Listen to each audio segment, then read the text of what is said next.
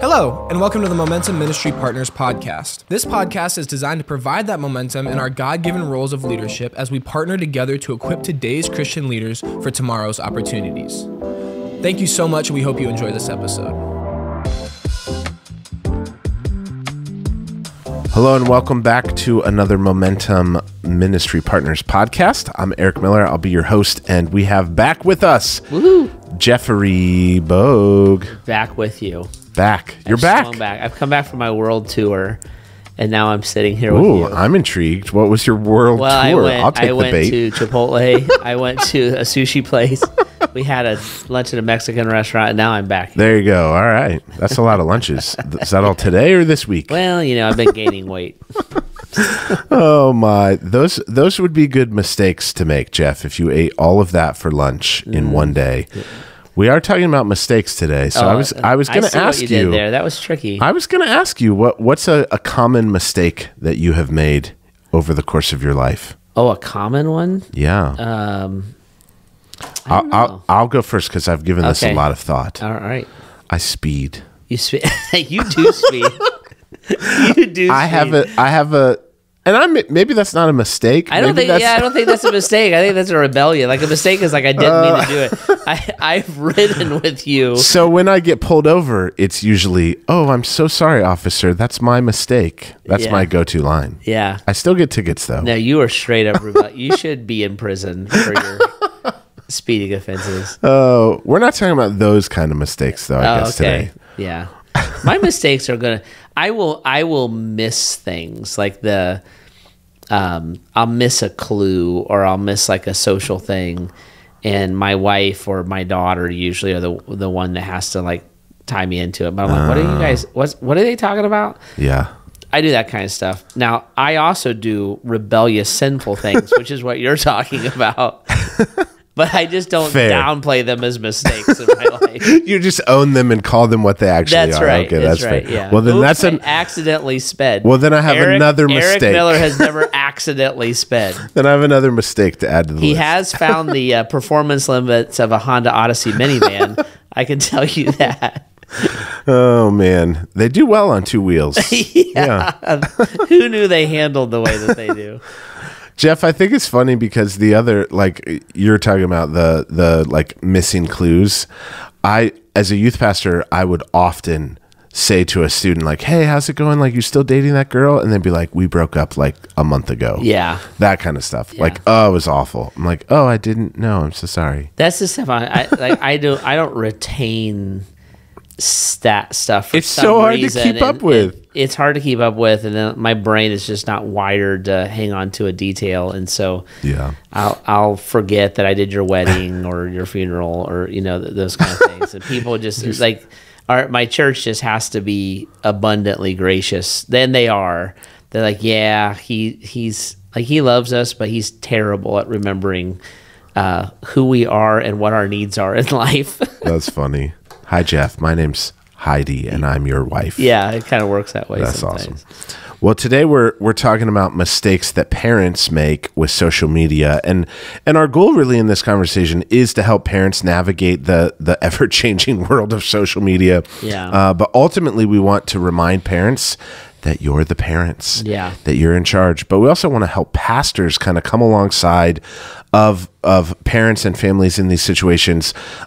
From a church leadership standpoint, to understand how to have healthy communication and implement a strategy around this, which is something I know we've both done many times, and that's changed even through the years as social media changes, as new apps are being developed, as the internet continues to grow and change. Yeah. So, Jeff, as you even look back over the last, decade or so, and you've seen the impact of social media on the family, on individuals, as the pendulum has shifted from being a non-internet world and doing ministry where like families still actually ate dinner most nights, to now they're like, you go to a restaurant and you see every family on a device. Mm-hmm. They're not even talking to each other. It's crazy.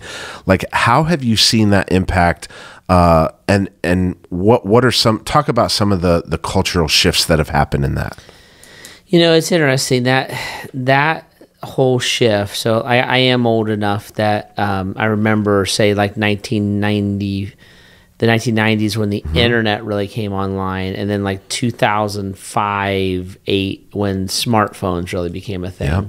And so kind of have got to live through that revolution.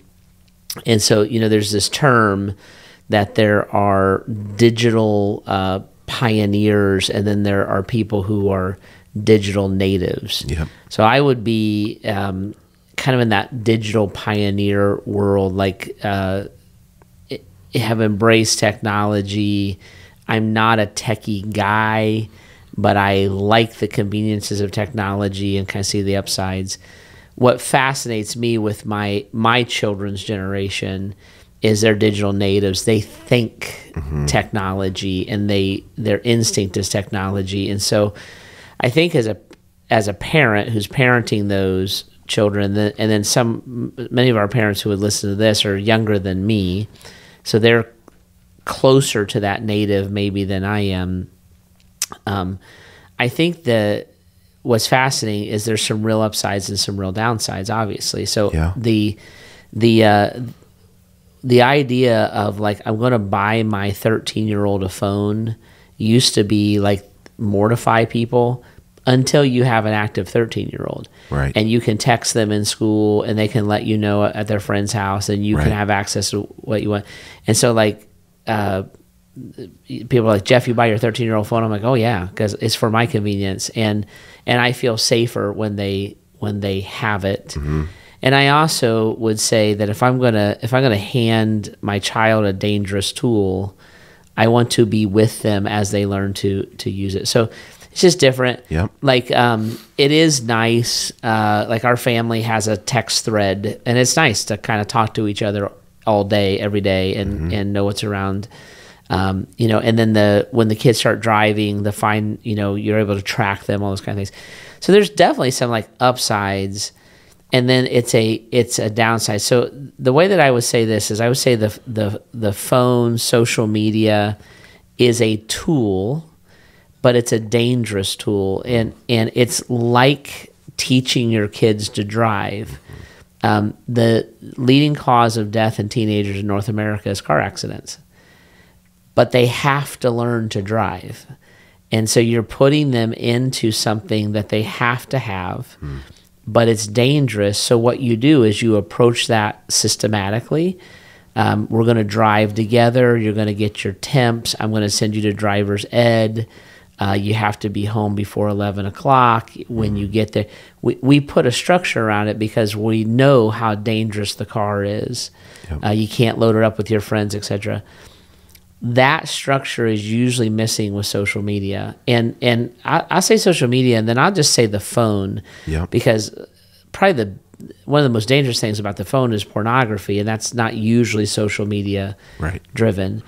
So I think educating, talking to, laying down a foundation of thought with our kids about what social media is, what technology, what the phone is important. So like the hot thing right now is, AI, artificial intelligence. So ChatGPT came out. So instead of looking and saying AI is going to take over the world, and we knew Terminator was, and the Matrix was a view of the future, instead of saying that, looking and saying, hey kids, let's talk about the ethics and the integrity of using AI to write your papers. Because that's where that's actually going to show up in their life, where you can be a very lazy person and you can be a very unethical person because something has been made so easy for you. Yeah. So how do we use AI while being a hardworking person, while being an ethical person? That's just the advancement of technology. When I was in college in the 90s, like the early 90s, I had to learn Greek and I had to parse it. Well, what a dumb thing to do now when you can just ask the internet. Yeah. So like there's dumb things, like it's silly to do certain things when you can tell AI to do it for you. Right. But there's an ethical barrier, and that should be the conversation of surrounding social media and surrounding technology. Yep. Yeah, Jeff, I mean, keep going down that path a little bit. Like what does the future hold as you project? AI is certainly a big part of that. We've talked a little bit of some of the things that we're seeing, like high school students right now. There are some high school students who they're boycotting social media. Yep. Because they're seeing the stats and they're seeing the effects of that. Like, are there other things that you see kind of playing into that to project? It's an interesting thing. When COVID hit a few years ago, it shoved technology down everybody's throat, which caused us to rapidly find the relational limits of it. Mm-hmm. And as a church, I pastor a church in Ohio. As a church, we turned to technology to try to keep our people connected, which was a phenomenal thing, that we could go to the internet, we could broadcast, we could do Zoom, all those kind of things. The people who connected with it the least were the younger people. Yep. Because what they've done natively is they have integrated their social media into their relationships. So they don't see social media as something that they do. They see it as an extension of who they are. Mm-hmm. And that's why you'll see young people, and now old people do it too, mm-hmm. will sit together in a room, enjoy each other's company while we show each other videos or TikToks. We're like, mm-hmm. watch this, then we'll laugh about it. It's just integrated into our social relationships. Right. What COVID did was it found the limits of that. And then there's been a backlash of saying, I do not want just digital relationships. I want to be in a room with people and have real conversations. So we have a phrase around, I don't know if it's a national phrase or I don't even know where these things come from, but phones down, friends up. Or phones down, family up. My kids, if Heidi and I are on the phone when we're together, they're like, put your phone down and pay attention to us. Yep. So it's balancing out, because they would look and say, in any relational setting, if one thing is pushed too far in a relational context, it's unhealthy. So if I have a friendship and all we ever do is have the deepest of talks, it's exhausting. It also, if I have a friendship, all we ever do is goof around and never actually talk about what we think and feel. Right. It's exhausting. So it's like that. If everything's digital, it doesn't work. Yep. But the idea that digital is going to somehow be at the periphery of your life is a crazy. Yeah. It's a foolish idea. Yeah. So I think the younger generations know that. Where they're pulling off of social media is it's them saying, that's gone too far for me. Yep. And I don't want anything to do with it. Now what's going to happen is, as they grow and get into the marketplace, you can't hardly exist in the marketplace without social media. So I actually don't like social media that much, because it mostly discourages me.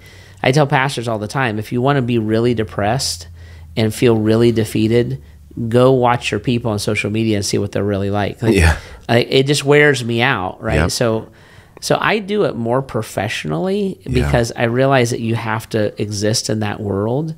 And it is not a optional world. It is a part of the real world. And so I think that balance is coming in there. Mm-hmm. Now you have kids that are out of balance, they're addicted to the gram, and so they'll scroll for hours. Yep. You have people who are out of balance, they're addicted to the comments and the likes. Those people are miserable.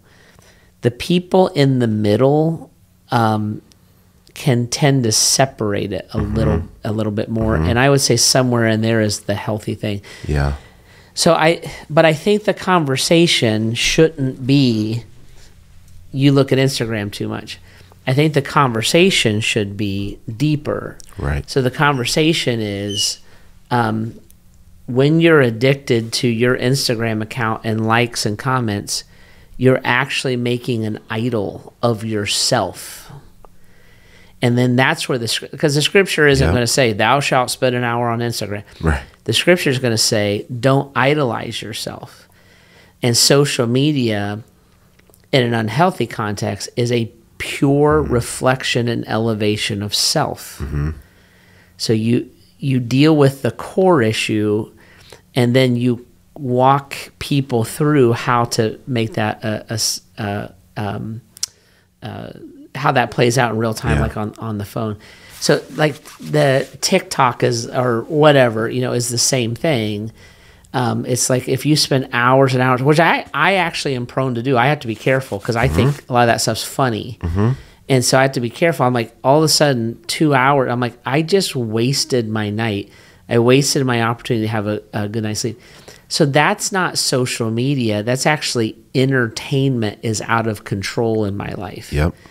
And that's no different than dad being addicted to the golf league. Yep. Or mom being addicted to hanging out with her friends and drinking wine every night. So you see what I'm saying? So there's underlying core spiritual human things that are the real conversation that when you interact with your kids there, it makes these other things balanced out and healthy. That's good. I like the learning to drive and the car analogy. The car is a dangerous tool, so we need to learn how to use it with caution and appropriately. And there's parameters and a set of skills that you need to learn in order to earn trust and earn the freedom that you want with it. That principle, when applied to this, I think is so very helpful. And oftentimes I think what we're seeing now, and part of this is like you're referring to those younger parents, the parents that are in their 20s and 30s right now, where they did grow up with this. They are in a sense digital natives, and they don't even see how much time or the effect that their device or their time on social media is hindering those relationships with their kids because their kids are little. I'm kind of in that category right now a little bit. I have a 4 and a 6-year-old, and I can tell you the number of times where I pick up my computer or my phone, they act out.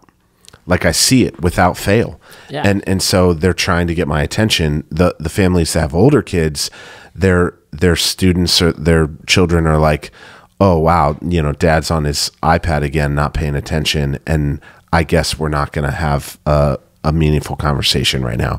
So to be aware of those kinds of pieces is a big deal.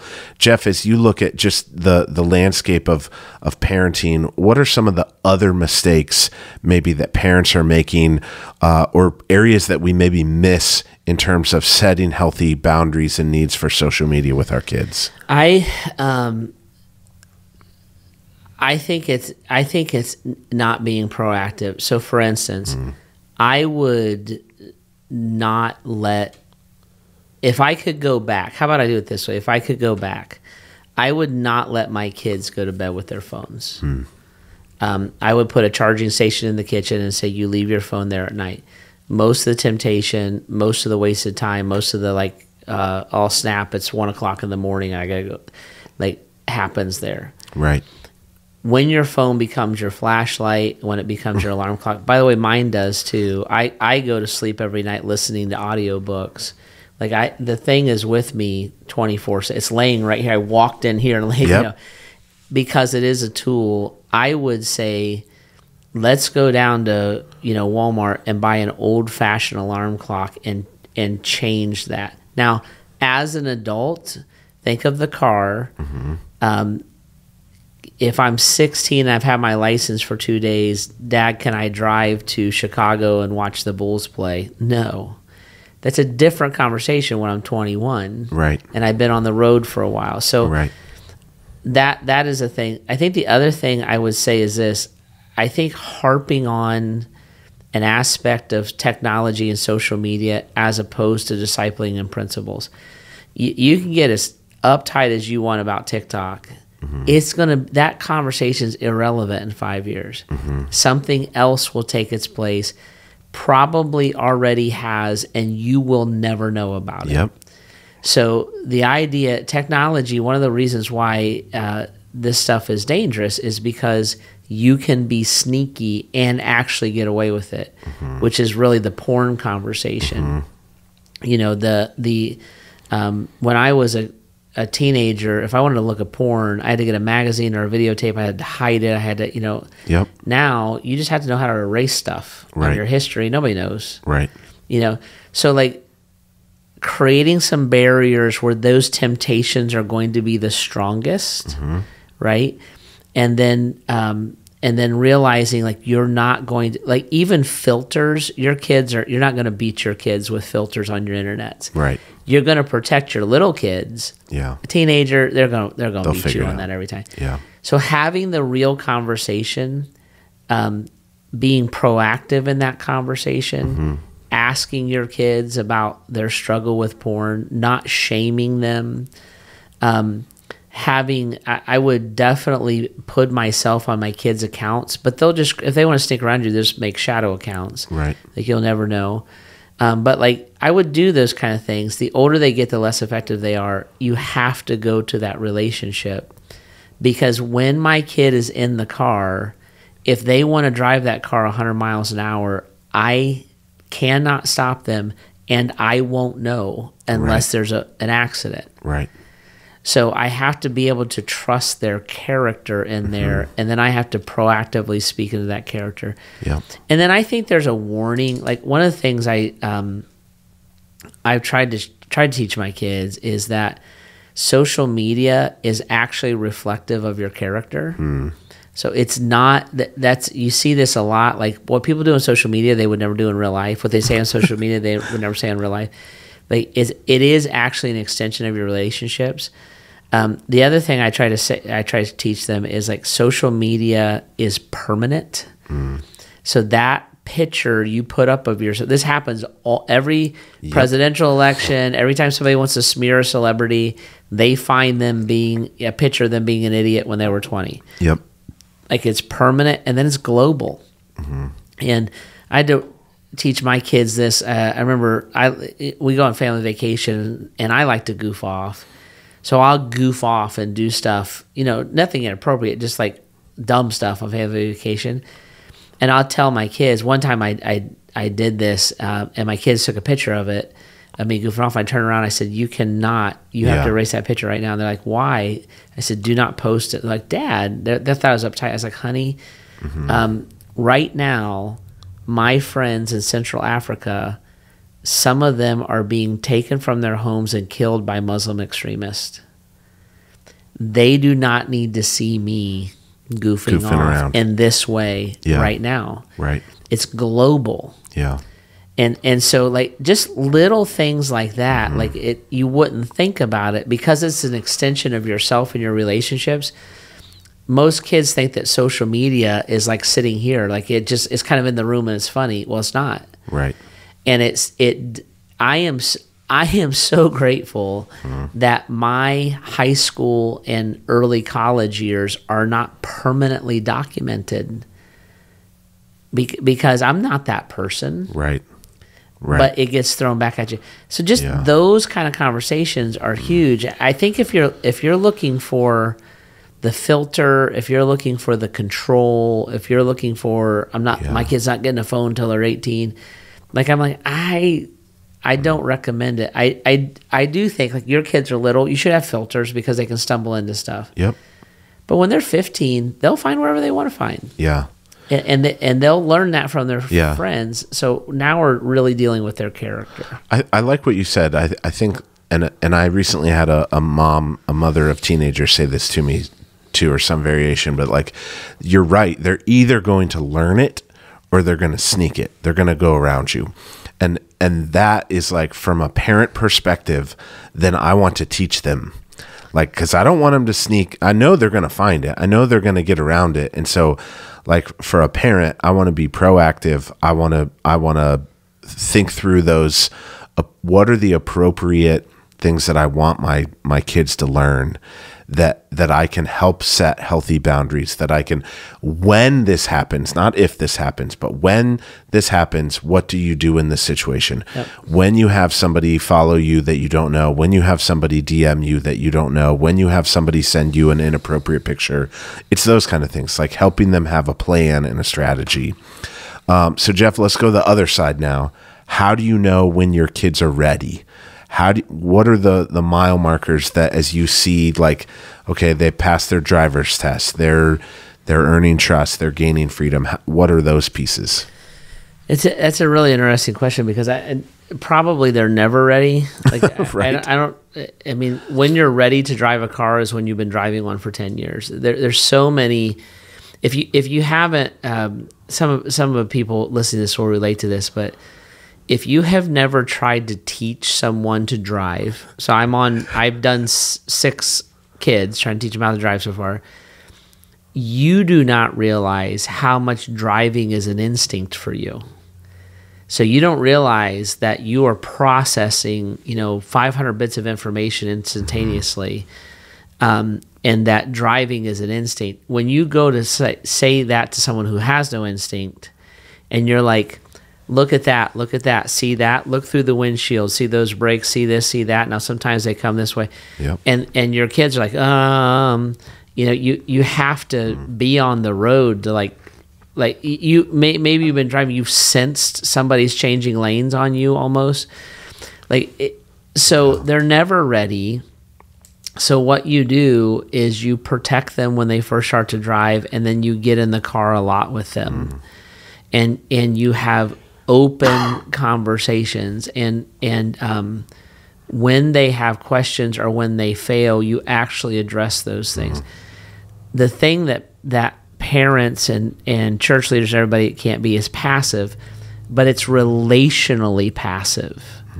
And that's what happens. Like, I put a filter on and then I never have to talk to my kids about porn. I'm like, no. You have to be relationally active. And because you actually can't be active enough with the technology to get ahead of it. Yeah. Right?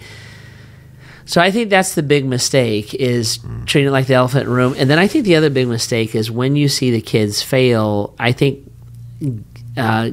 treating them or addressing it through shame is a horrible mistake. When we look at like only gross kids look at porn, that kind of thing, all that does is cause your kids never to tell you that they're struggling. Yep. So like looking at it instead as a burden that we bear, it's a thing that I'm trying to equip you in, that changes the conversation. Now that does not mean like it's cool to like do whatever you want. Right. It doesn't mean that there may not be consequences if that sin moves from a mistake to a rebellion. Right. But you just have to be engaged with it. There's no other way around it. And then I would say the last thing is, it's fascinating to me. My kids. So Heidi and I have 6 children. They're all young adults or teenagers, and then we have their friends that are. Right. And our home is a place that people come, and I love that. Actually, I really enjoy that. And their friends feel pretty free to come in and out of the house. In fact, Zach, who is producing us right now, is one of my son's best friends. It's not uncommon for me to just find him on my couch, but I love it. Like because it's like an extension of family. I think what's fascinating to me is when my kids get together, they don't want to do technology. It amazes me how excited they get about a new board game. I'm like, really? Right. And they'll do technology. If we're playing Kahoot or something like that, they'll do technology with their phones if we're playing a game together. Right. But they don't want to. They're going to be bothered if like they take the time to get together and we have a gathering and everybody's like checked out on their phones. So mom and dad have to model that, and you have to see that like when you say to the kids, let's turn everything off and take a hike, let's turn everything off and play a game, they actually want you to say that to them. Yep. They want you to say that to them. Yep. And you're actually providing a place of respite. And this is my little so this is just my experience. When you then create a home where that's kind of what the home does, their friends show up and they play games, like literally board games. Yeah. Because this is the phone is not a anomaly to them. It's not a novelty to them. It's like they need it and they want it, and then they often kind of feel stuck with it. And so to to set a little bit of a pace that there's a different way to do this without harping again, because you need and want your phone. I have mine with me. Yeah. It's my alarm clock. It's with me 24 hours a day. Yeah. I just have the maturity. I can drive with my knee while I eat a burrito because I've been doing it so long. If my son did that, I'd be like, what are you doing? Kind of thing. So it's letting it grow. And then I would say setting out that alternative. And I would say the same thing to youth pastors and church leaders. Don't harp on it. That's dumb. Like it's like harping on electricity. Like it just, it's going to be needed. But you can do different things. So I find it fascinating in the ministry world, the return of retreats for all ages of adults is like a thing. They're like, it's something different, and we kind of want that. Yep. I find it fascinating how many young adults journal with pen and paper. Yep. It's the other thing. It feels different. It feels better. Yep. So just stuff like that. That's good. All right, last question on the church side of this. As a pastor, are there most of this 10 years ago you were having these conversations or resourcing and equipping people in your youth ministry? Now it should be in your children's ministry with your families. Yeah. Like how are you doing that in your church to navigate these conversations? Are you guys implementing programs? Do you provide resources? What does that look like? So what we tend to do is try to provide like in children's ministry, especially, we would try to provide alternatives. So there's a term called iPad kids that comes from the pandemic. Mom and dad working at home, kids are stuck at home, stay on your iPad. I would say to you, mom and dad, number one use app in the world is YouTube. If you are letting your children watch YouTube unguided, it is the worst decision that you are making. YouTube is amazing. I YouTube stuff all the time, and YouTube is also a extremely dangerous tool because there's horrible things on YouTube, and there are predators that will cross market to your children and try to expose things to them, right? So that's that. So letting your kid by themselves unguarded on an iPad is a horrible decision. I'm not anti-iPad. What we have done then as a church is said this: we create a lot of YouTube content for children. So we do it on purpose, we do it regularly, and we build out our own YouTube channel. So a kid can say, instead of can I have my iPad, a kid might say, can I watch Power Kids? Yeah. And that can be a yes, and then they're in an ecosystem that you can set parameters up around where they're just watching their Sunday school teachers. Yep. And the great thing about YouTube is it actually doesn't have to be high quality. Right. Like it can be goofy. That's been a real change in the last 15 years. So as a church, we would do that. So if you're a church leader, you can create that for children. It doesn't have to be that hard. It doesn't have to be highly produced because that kid is kind of glad to see you. Yep. If I'm a youth leader, I'm probably doing the same thing, but I'm probably bringing in produced content. Yep. So you probably collect that content more, but you can put it in a channel and say to parents, like, this is a channel. Yep. And then I would say as a youth leader, you should be a resource to a parent. In general, either age-wise or via their profession, youth leaders should be closest to the cutting edge. And parents move away from it. Yep. We can't help it. And then youth leaders as a professional should stay in it. So there can be warnings, there can be cautions, there can be like, this is safe, this is not. Yeah. And it's, you can be helpful in those ways. The other thing I would say is this is to everybody. If, Eric, if you saw one of my kids out in public doing something inappropriate and dangerous, what would you do as my friend with me? I'm calling you. You're going to call me. Yeah. It's the same thing with social media. Yep. So when you see something in social media, as a friend, you're like, hey, I'm not going to sleep well tonight unless I know that you know about this post. Right. And so that is the neighborhood. Yep. So think of that as a neighborhood. That's the neighborhood watching. It's not judgy. Yep. It's not jerk stuff, but like if that post that your friend's kid or the kid at church made bothers you as a parent or as a friend or youth leader, like that is something you should double click on. Now, and I do this all the time. I give you an example of this. Violent school threats. My kids will pick that up on social media and they'll say, Dad, there's this thing that's going around social media about school. Every parent in high school is dealing with this right now. Yep.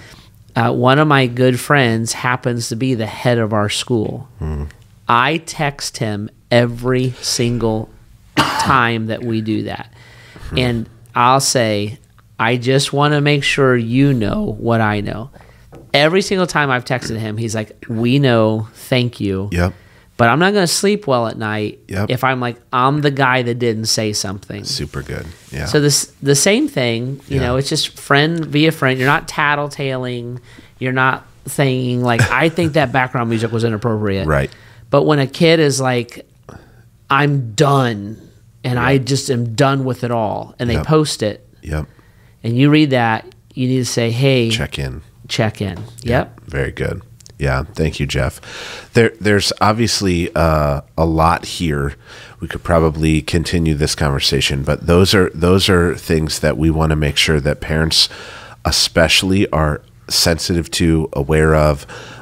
Churches, there are good resources for these things. If you're not using like the ParentQ app or access.org, they have things like the Culture Translator, which is a free newsletter that sends an email to parents to help them understand culture and some of the ways that your students are getting around these things. That look into those. Those are maybe low-hanging fruit opportunities to engage your parents, to even connect with them about some of these things and help provide some of those resources. So thank you, Jeff. This is a super good conversation. We appreciate your wisdom and insight on this. And as culture continues to change, check back in with us on the Momentum Podcast, because these are things that we want to keep speaking into and being a resource to help you have maximum impact for God's kingdom. So, all right, thanks for tuning into today's episode.